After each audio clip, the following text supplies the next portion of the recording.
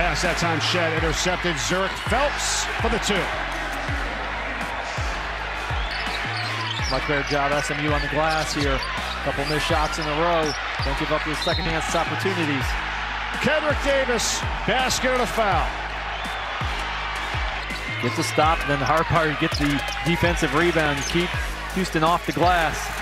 Mustangs and Marcus Weathers.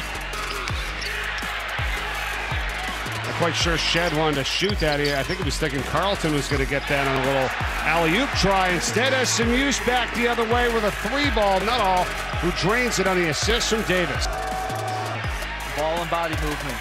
Mentioned could be a Houston team that's getting a little tired. They don't want to pick up fouls. You called it. The movement gets to Micah Weathers, and he trades a 3, and it's a 2-point game.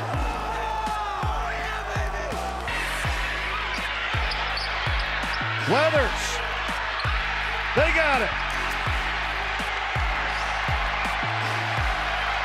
Down 3, here's Shed. Hands off. It's a 3-ball. Edwards for the tie. In and out. Tipped around. And SMU has it in a foul.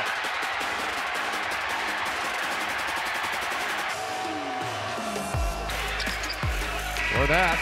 That's it. SMU has done it.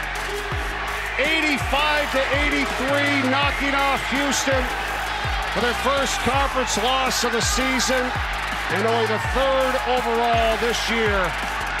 2-point win for the Mustangs, and they've won 14 straight at home.